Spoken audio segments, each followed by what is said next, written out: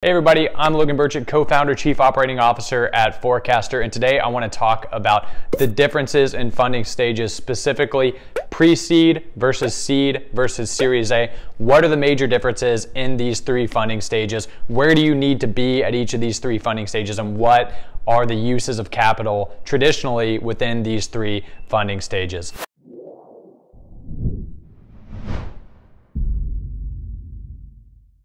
Before I get into the content, if you could please do me a favor and like this video and subscribe to the channel. It really helps our visibility. It really helps us reach more founders and help them unlock the power of finance and financial modeling. And if you've never heard of Forecaster, I encourage you to check us out, www.forecaster.co, and speak to a member of our team for all of your forecasting and finance needs. Now, with that being said, I want to dive right into the content. So when we're looking at the three earliest stages of fundraising, the pre-seed round, the seed round, and the Series A round, it's good to kind of break them down and analyze them each individually and sequentially to understand which round do you really fit in and what do you need to look like with each of these rounds of funding and what do you need to prepare for when raising each of these rounds of funding. So let's dive into each of these three rounds. So the pre-seed round is going to be the earliest of the three rounds. And whenever you're analyzing a pre-seed round, this is usually to start getting something together to prove the concept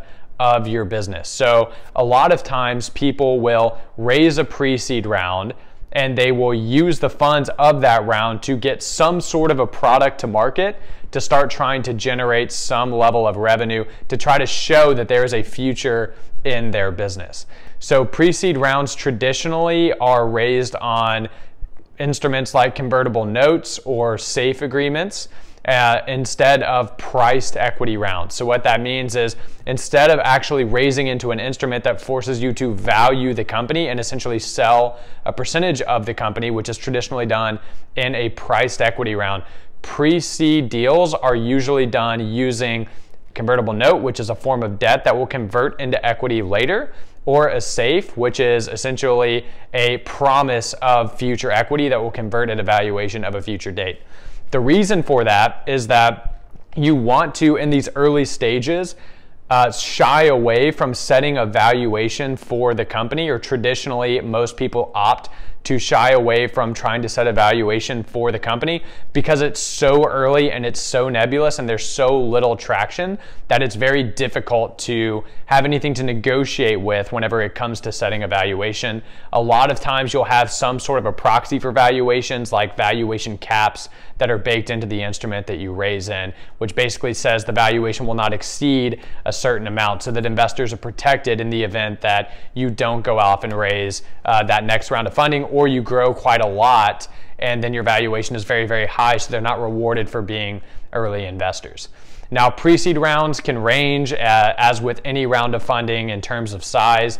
Traditionally, you see pre-seed rounds around that $500,000 to $1 million mark. And I'm speaking in 2023 terms, so if you're watching this video in 2024 or 2025, that could very much change. But traditionally today, that's roughly the round size that you tend to see whenever you're talking to people that are raising pre-seed rounds. The use of funds for these types of rounds are usually, as I said before, to start building and start getting some very early traction.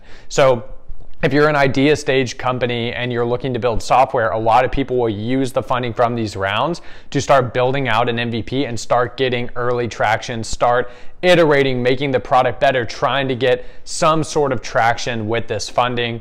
I recommend whenever you're raising a pre-seed round to budget for 18 to 24 months worth of runway, assuming very little or no revenue, just to give you plenty of time to build out the product, show that you have something that people are actually interested in. So that's traditionally how pre-seed rounds work. Once you get to a seed round of funding, traditionally, you really want to start seeing some sort of early traction. Usually, if you're raising a seed round, you want to see some sort of traction, be that revenue or downloads or whatever it is for your business that's showing that people are actually interested in what you've built using the funds from the pre-seed round.